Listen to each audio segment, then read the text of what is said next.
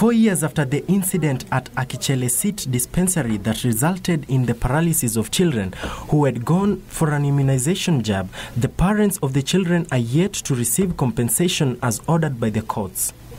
The parents, in their desperation, marshalling support to march to the streets demanding the county government to honor court decision and compensate them for medical negligence that saw their children suffer paralysis. Led by Matthew Adijai, the parents said they were concerned the process was taking too long, adding that the county was taking them in rounds.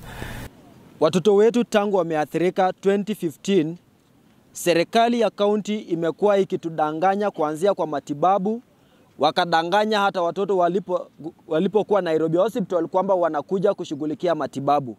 Tumerudi Busia, tumeweka mpaka na kesi kotini, serikali ya county bado inatudanganya. Tumekuja kwa county assembly wamesema tumetenga pesa ya kufidia watoto watibiwe. Mpaka leo hii kuanzia mwaka jana mwezi wa 6 mpaka wa leo hatujaona hizo pesa. They now want Busia County government to honor a high court order that gave them 40 million shillings compensation.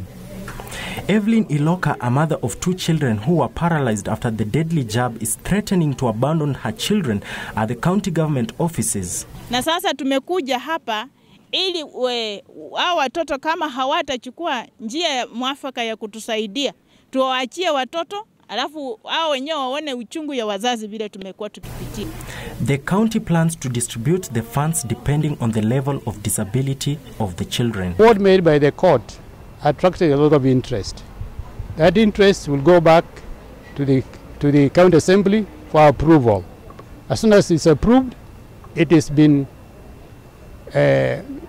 inserted in the current budget. Whatever amount in the next budget, whatever amount that will be found due, approved by the county assembly, will also be paid directly to the council for these children. For Channel 1 News, I'm Elvis Kosgei.